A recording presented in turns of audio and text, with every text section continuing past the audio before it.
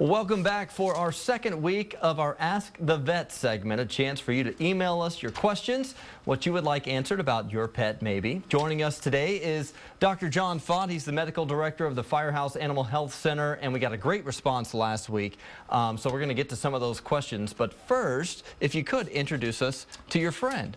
This is Walter. Walter was a rescue dog that got a new owner about a year ago and ended up with kennel cough pretty shortly after getting out of the shelter environment, and actually got really sick with that. So he's all well now, but we decided to bring him on the show. And for those of you that are adopting a pet from an animal center, I assume kennel cough is pretty common. It is. It's a really contagious thing, and kennel cough is kind of a big syndrome that really includes a lot of different elements to it that can cause this contagious cough. Some are bacteria, some are viruses, and so it's usually a relatively self-limiting thing, and they get over it quickly, but Walter was kind of one of the exceptions to that rule that got really sick.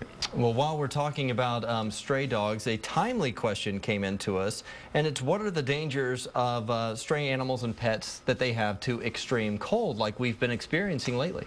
Yeah, obviously not much of an issue in Austin with most of our pets, but with the cold weathers we're seeing, you know, frostbite, things like that have been a bigger issue. And, sure.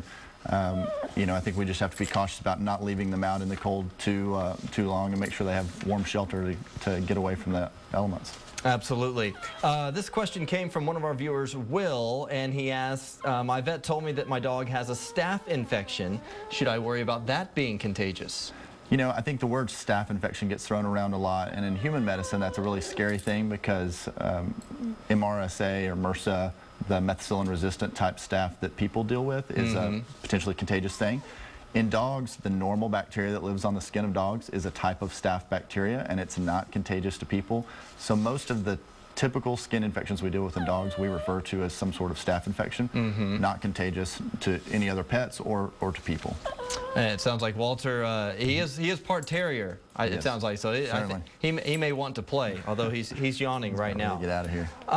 Another question. This one is about a cat. It comes from one of our viewers, Sandy, and it asks, her cat has a black debris always on his chin. What exactly is that? That's actually a pretty common thing that we see with some cats, and it's the black debris is usually a keratinization, and so cats actually get what we call as feline chin acne, and it really is kind of like acne in people. It's the pores there get clogged with this keratin debris, and they get almost these blackheads. They can actually get infected and irritated, and cats are meticulous groomers, so they usually do a good job of cleaning themselves, but it's a really tough spot for them to get. Yeah. So there are some things that we can do to try to kind of prevent that from happening and also treat it, just kind of help them keep that area clean. Interesting. Cat acne. Never heard of that before. Well, if you have questions that you would like us to ask the vet, you can always email them to us at AskTheVet@KXAN.com. We will try to get them on with Dr. John Faught again from the Firehouse Animal Health Center. Thank you so much for joining us. Walter, good to meet you. Thanks for having us. All right.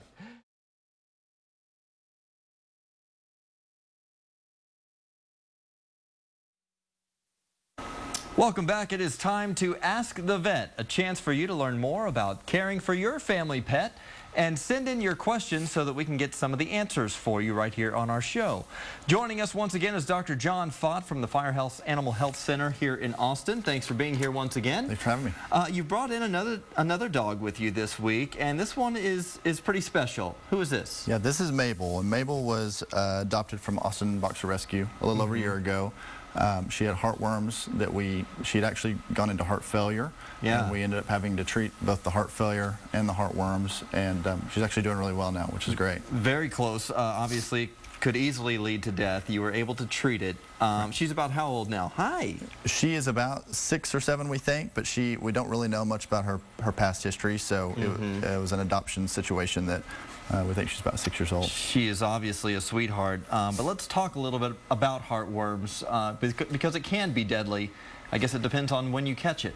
Sure. You know, we routinely are trying to screen for heartworms on annual checkups because the earlier you catch those things, the better your success rate is treating them and keeping them from having problems. In her case, she'd already gone into heart failure, so we had to treat both the heart failure, and we're still treating that to this day because the damage was already there. But with general heartworm cases, We do. We try to catch them early so we can treat them early and have better outcomes. How do dogs contract heartworms? Heartworms are typically they're acquired. They're an actual worm that lives in the heart. They're acquired from mosquito bites. Okay. So mosquitoes bite infected dogs, pick up the immature larva, and then they go and bite an uninfected dog and inject that when they take a blood meal. Obviously, it is treatable if you catch it at the right time, but prevention is always the best route to go. Prevention is the easiest way to keep from having an issue. And you know, here in Texas, we have a lot of mosquitoes, and so we have a lot of heartworm disease. And so year-round heartworm prevention is really a smart thing to do because it's a lot easier than the treatment process. So it is not contagious from one dog to another. Not without the mosquito. Not without the mosquito, exactly.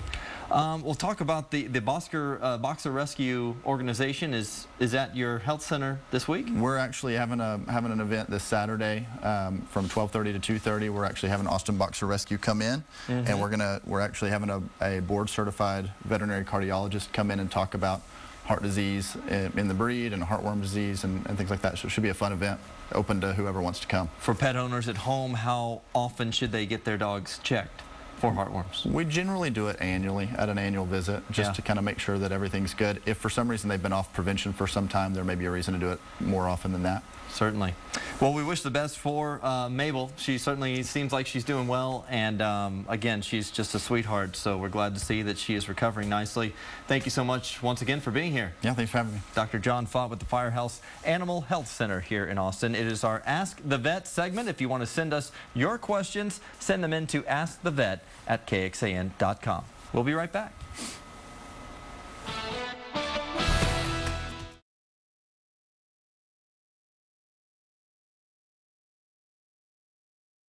To keep your dog feeling like a champion, each week we like to Ask the Vet, a segment dedicated to your pet's needs with answers to your questions. And joining us once again is Dr. John Faught from the Firehouse Animal Health Center right here in Austin. Thank you so much for being here once again. Thanks for having me. And you always bring a friend? Yes. So who did you bring today? This is actually my personal dog. This is Gage.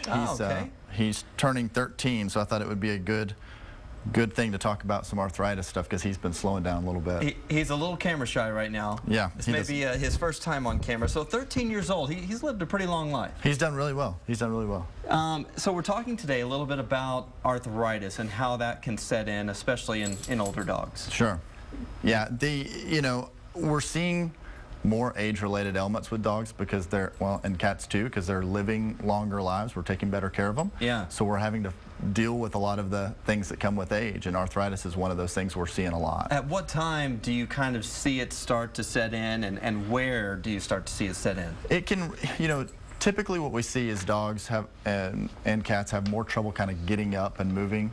So a lot of times it's kind of their hips that are the areas that it shows up first, but it can affect any joint. Arthritis is a disease of the joint, so it can affect a lot of different joints. The hips are the ones that we tend to see most commonly. Age-wise, it ranges the spectrum. We see some dogs that don't have any real issues until they're way later, and then some, for whatever reason, they start having some issues with arthritis earlier in life. So as an owner, best things to look out for, kind of trouble getting up and down, as you mentioned? Yeah, I think if you notice that your pets are doing things a little slower than they used to, I think we naturally want to say, yeah, they're just getting older, but sometimes that part of getting older creates some arthritis, things that we can do something about and turn the clock back a little bit for them. Is there anything preventative you can do ahead of time, and then what are some treatment options once you notice that they have that? Sure, from a prevention standpoint, keeping them in a good healthy weight and not letting them get overweight is really advantageous. The other things, natural things like glucosamine, chondroitin, all those things are helpful in the early stages. Once they have arthritis and have pain and discomfort, there's a whole slew of new things, medications, anti-inflammatories, other types of pain medications. There's things that create extra synovial fluid to help to lubricate their joints. Stem cell transplants, acupuncture, all those things are being done now. And you mentioned it also, you could see it in cats, similar symptoms? Sure. I mean, I think realistically, any aging mammal, we actually treat arthritis in horses and cows and cats. I mean, I think that it's definitely a growing trend with aging animals. Wonderful. Now, you, speaking of animals, we have a few that are about to walk on our set here. It looks like the penguins may have wandered off from the SeaWorld exhibit in the other side of our studio. So, hey guys, looking what's for going a place on? to go. Yeah, so that we took Gage away so that he didn't go crazy when the penguins walked across the stage. But have you seen any of the arthritis symptoms in Gage? You know, he's been slowing down a little bit, and we started him on glucosamine a while back, and he's actually done really well, but I haven't gotten to a point where I've had to put him on any other medications. We tried to keep him healthy and good so that I don't have to get to that point. Yeah, 13 years. I don't know what the average lifespan is, but that seems like a pretty long life. He's doing well. Well, every day is a blessing, so we'll keep going. Well, we'd love to hear some of your questions if you have any for our Ask the Vet segment. Dr. John Faught, just email them to us at AskTheVet@KXAN.com. Thank you so much for being here once again. Thanks for having me. All right, we'll be right back with some penguins.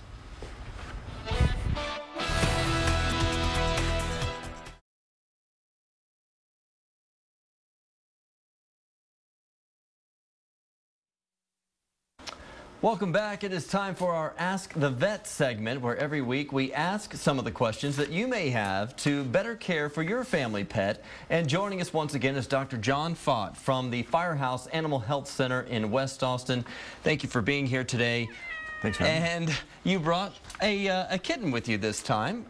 Introduce us. So this is what we've been calling this cat Squint because there's an eye issue that needs to be sorted out, but the cat actually showed up on a client of ours doorstep a couple of days ago, and we've been trying to kind of help find a home for it. And how old do you figure Squint is? I think she's about 5 months old, if we had to guess, so that's what it looks like. So she just showed up on your doorstep. Could you tell if she was cared for? Had she been in a fight? She has an eye issue, which I suspect is a congenital thing because she doesn't have any real other trauma that goes along with that. And so she didn't seem to be shy around people. She ran right into our client's home and jumped on the couch. And so she's been a really sweet cat, and we're just trying to find a good home for her. So. She just needs a forever home. Certainly she's been sweet since she's been here. Well, let's talk about, when you find abandoned animals, cats maybe specifically, what should you do? Well, I think that the first thing we would recommend is just being cautious, because a lot of them aren't as sweet as this one, and they're scared and nervous and can act out, and if we don't know their health status, we always are a little bit guarded about things like rabies and that kind of stuff. So I caution people to be careful from that point going forward.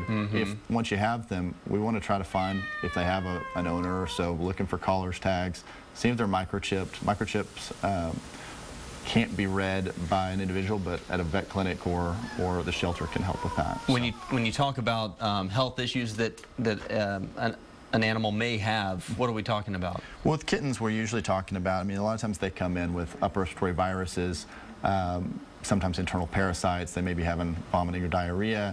The other things we classically look for are things like leukemia and FIV, which can be acquired from their mother at birth.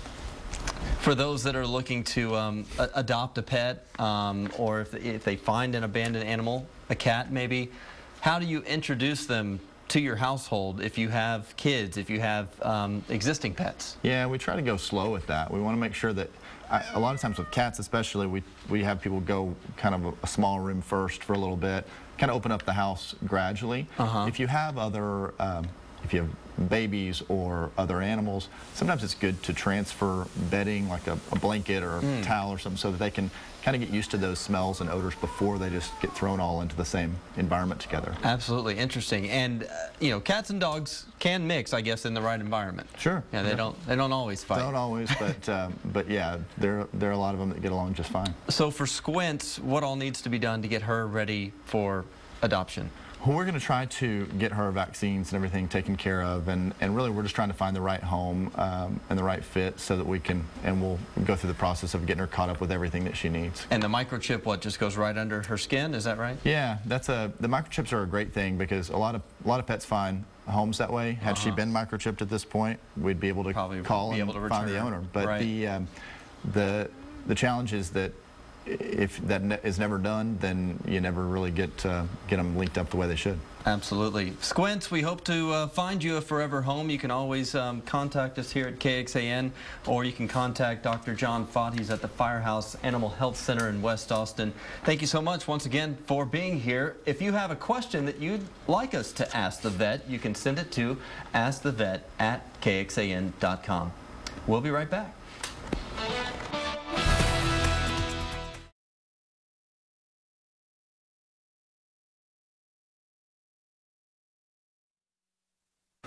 Welcome back this afternoon. It is time to Ask the Vet. Dr. John Faught is here from the Firehouse Animal Health Center right here in Austin to answer some questions that you may have about caring for your own pet at home. And thank you so much for being here once again. Thanks for having me. You brought a friend with you. Introduce us. Yes, this is Weta. She's a 9-year-old golden retriever that is a client's dog and was in the clinic today and wanted to come with us. So. There you go. Yeah, making her television debut. Now, she's just in for an annual checkup. Correct. Nothing out of the ordinary, really, but just kind of reiterating the importance of getting that annual checkup. Sure. Yeah, we do. We generally recommend a wellness exam annually with pets, and she's here for hers and seems to be doing really well, but she's she was a little overweight before, but we've gone on a weight loss plan, and she's doing great. She's on a diet. And she's 9 years old, so she's getting into her golden years a little bit. Correct. All right. We do have a question from one of our viewers that we wanted to ask you. This is from Charlie, and his question is, he has a 2-year-old American Eskimo that's been chewing and pulling on a toenail on the inside of her leg. It's the claw a couple inches up from her paw. That's the dew claw. Correct. And she's been chewing on that one particular claw for a couple weeks. What's your advice to him? If it's just the one claw, and the dew claw being the one that's not really a weight-bearing digit, usually what happens is that there's some sort of trauma, or either the nail gets split or torn, or sometimes there's even an infection that can occur at the base of the nail.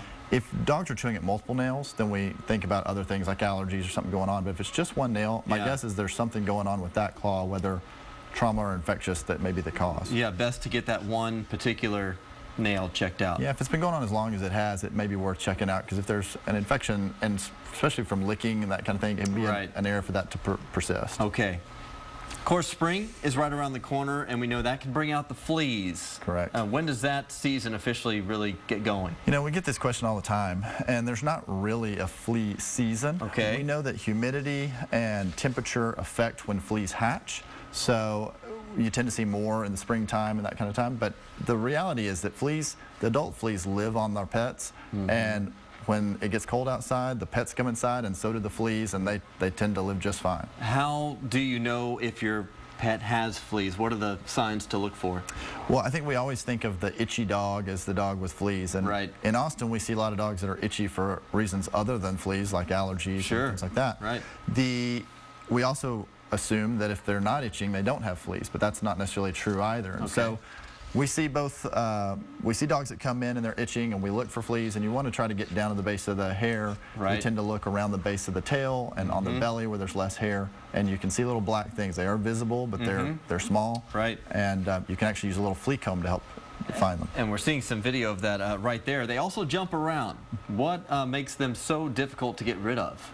Well, they're hardy little creatures, to be honest. I mean, they are, you know, I was doing some flea research. We were talking about how fleas can jump 150 times their height. So it'd be like a human jumping over buildings. They can eat 15 times their weight every day in a meal. Wow. And they lay 20 and 30 eggs a day. And that's the real problem for getting rid of them, is that they are reproducing so fast that unless you're using long-term products, we've really got to cover for more than just that one flea that we see at a time. So where do you start to get rid of them? We usually, you know, when I was growing up, we had a lot more environmental control because there weren't very many good products available, so you had to do a lot more bombing the house, spraying the yard, doing that kind of stuff. Now we have such great products, whether they're shampoos or topicals or oral flea prevention products, and so we generally recommend people find good products to use with the pets, and then you don't have to do nearly as much environmental control. And is it a one-time thing, or do you have to kind of work at it over time to get rid of them? Most of these products work really well, but they will kill the the fleas that are on the pet immediately, but then they're going to help prevent the new ones from coming. So as that cycles through, you generally get rid of them over time. So we generally recommend that they be on some sort of prevention on a monthly basis. Tips for flea prevention for your pet. Dr. Faught, thank you so much for joining us once again. If you have a question that you would like us to ask the vet, you can send us your question to AskTheVet@KXAN.com. Thank you so much for being here once again. Thank you. Appreciate it. We'll be right back.